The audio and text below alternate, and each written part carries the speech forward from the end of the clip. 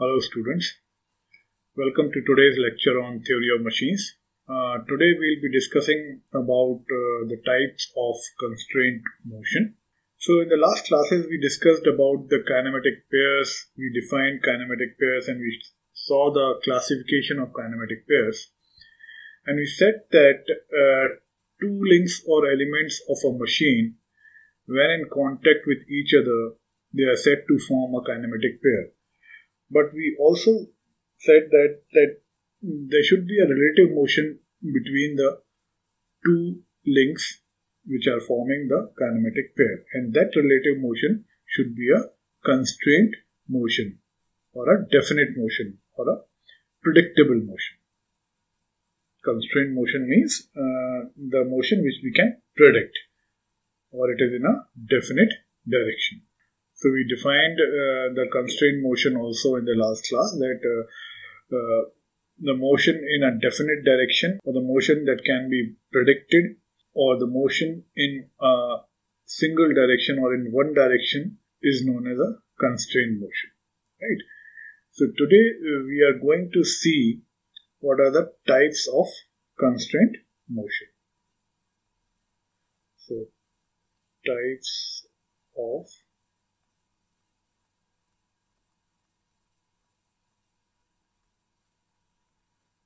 constraint motion.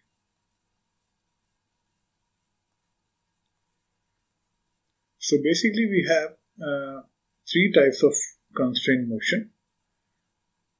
The first one is completely constrained motion.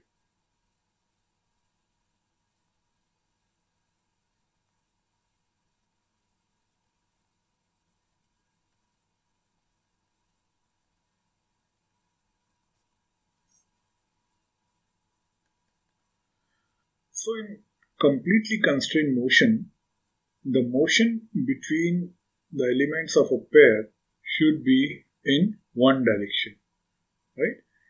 Or it should be in a definite direction, irrespective of the direction of the force applied, right? So if the motion between the elements of a kinematic pair is in a definite direction, irrespective of the direction of the force applied, then this type of motion is known as completely constrained motion. So let me write down this thing. The motion between the links of a kinematic pair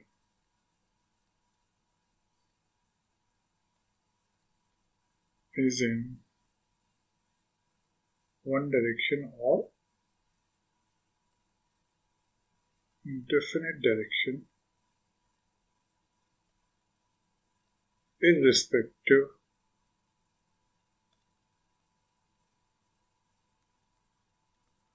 of the direction of force applied.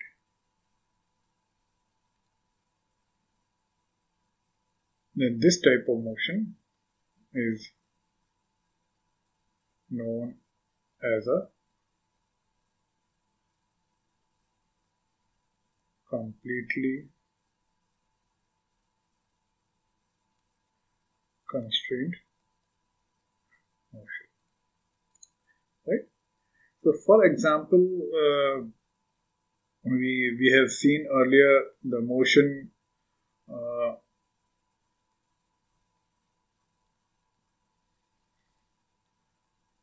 of a square bar inside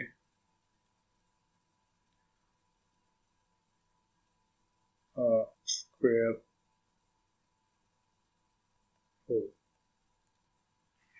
right? So we have seen this earlier. Let me show you with this diagram. So this is how this thing looks like. So you can see that there is a square bar which is placed inside the square hole of a square block, right? So this rod will have only reciprocating motion inside the square hole, irrespective of the direction of the force applied, right? In whatever direction if we try to apply the force, it can have motion only in the to and fro direction, or it can have only the reciprocating motion. It cannot have the rotary motion, right? So let us see this by an animation. So you can see here in the animation that this square bar can have only the sliding motion or the reciprocating motion inside the square hole of the square block, right? So I hope this is clear. Second type of constrained motion that we have is incompletely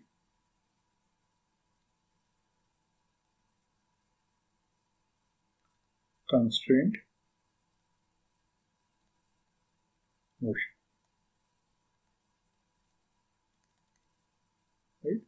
So the motion between the links of a kinematic pair is known as incompletely constrained motion if the motion between the links of a kinematic pair can take place in more than one direction, right?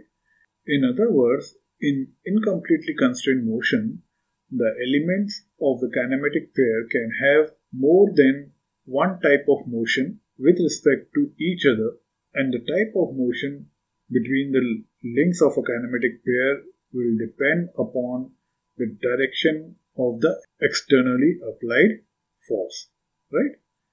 So let me write down this first.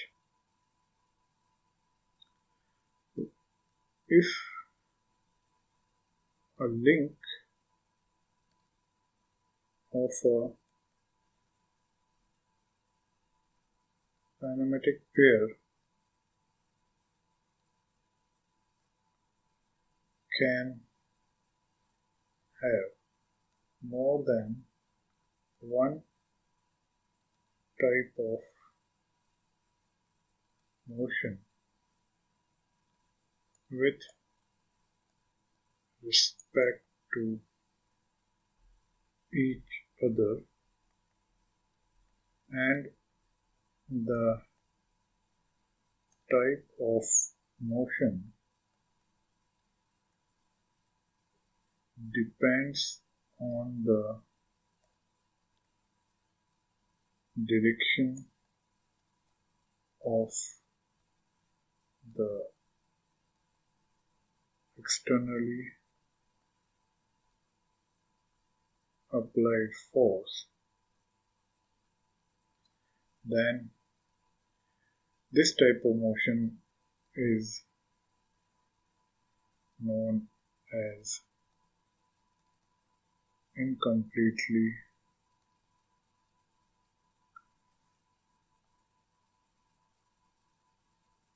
constrained motion. So, why this is incomplete constrained motion?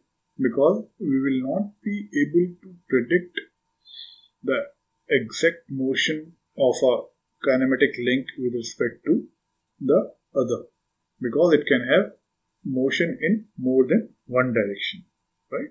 And the type of motion that one of the link will have with respect to the other link will actually be depending upon the direction of the externally applied force. Let us take an example of a round bar which is placed inside the square block with a circular hole.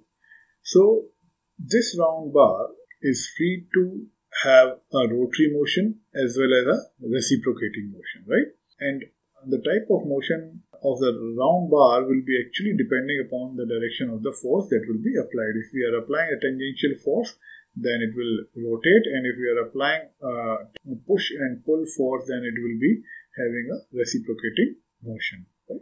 So depending on the direction of the externally applied force, the round bar will be having either reciprocating or rotary motion inside the circular hole of the square block, right? So let us see this by an animation. you can see here this round bar can have reciprocating as well as rotary motion inside the circular hole of the square block, right? So this is an example of incompletely constrained motion. The motion of a circular shaft in a circular hole, right? So this is about the incompletely constrained motion. The third type of constrained motion that we have is successfully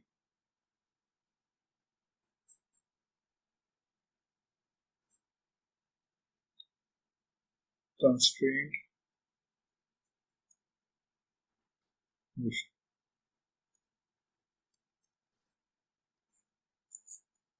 So what does this successfully constrained motion means is that suppose if the motion between the links of a kinematic pair is incompletely constrained motion, and we are making that motion as completely constrained motion by some external means, then that type of motion will be known as successfully constrained motion, right?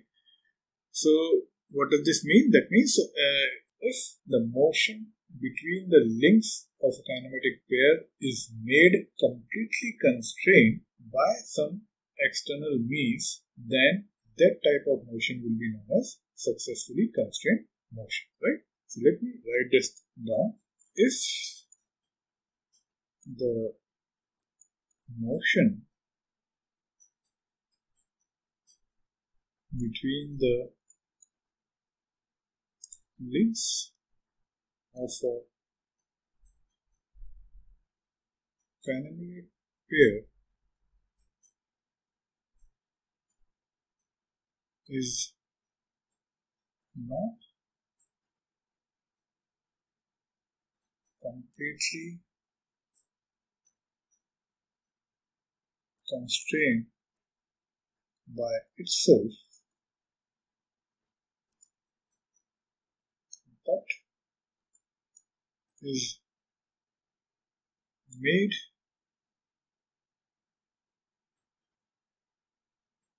completely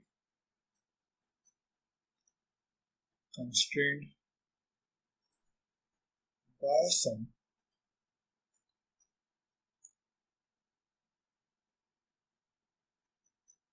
external means, then this type of motion is known as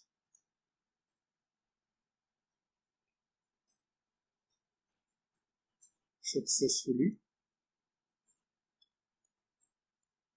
constrained motion. Right? So what do we mean to say? That the motion actually is not completely constrained, or basically it is an incompletely constrained motion, but we are making it as a completely constrained motion by applying some external means, right? So the example that we can cite here is like the previous example of incompletely constrained motion.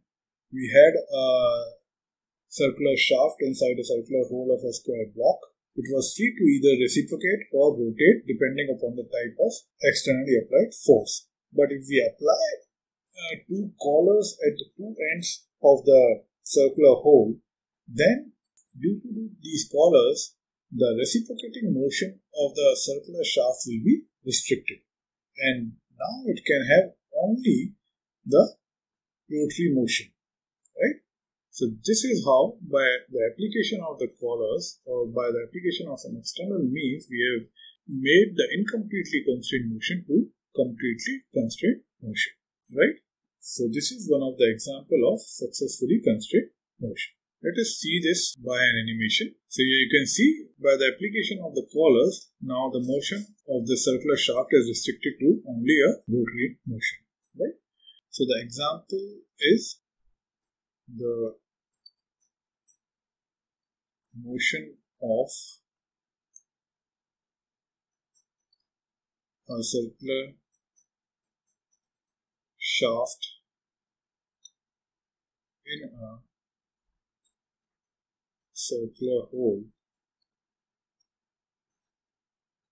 with corners at both ends. There is one more very good example, that is of footstep bearing.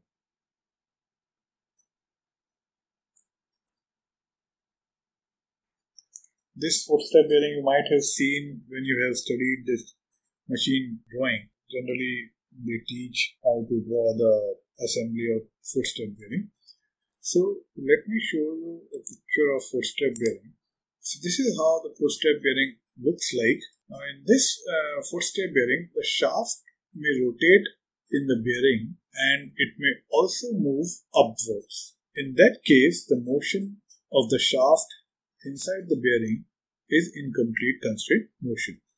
But if we apply this load on the shaft, then the shaft cannot move upward, or it cannot have the upward movement. So then the motion of the shaft inside the footstep bearing will be completely constrained, or it becomes completely constrained, right? So this motion of the circular shaft inside the footstep bearing has been obtained by some other means, that is by placing the load on the shaft.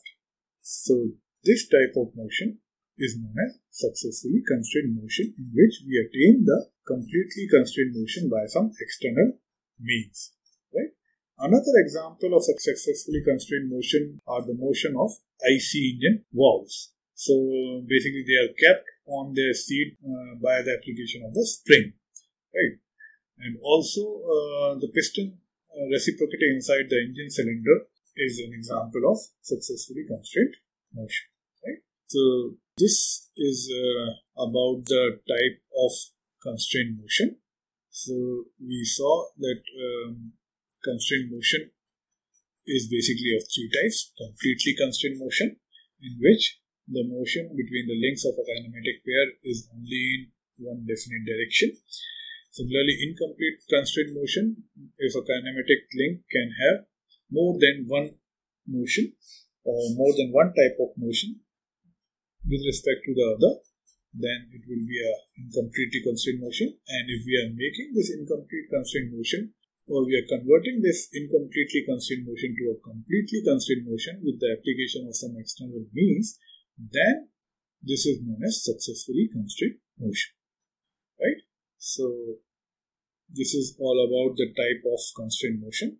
I hope you have understood the classification of the constrained motion, and this is very important to understand, because whatever mechanism that we are trying to design or output motion that we are desiring should be a constrained motion. We are making a machine to do a particular type of work, or we are designing a mechanism so that we get a particular type of motion at the output. So the motion at the output should be definite, and that means we should be able to predict the motion at the output. What I mean to say here is that whatever input motion we are giving to a particular link, we should be able to predict the motion that we will get at the output. Then only we will be able to design the mechanism effectively, right? So the relative motion between the links of a kinematic pair should be either completely constrained motion or successfully constrained motion, right? So I hope you have understood this concept of constrained motion. So this is all for today. Thank you very much.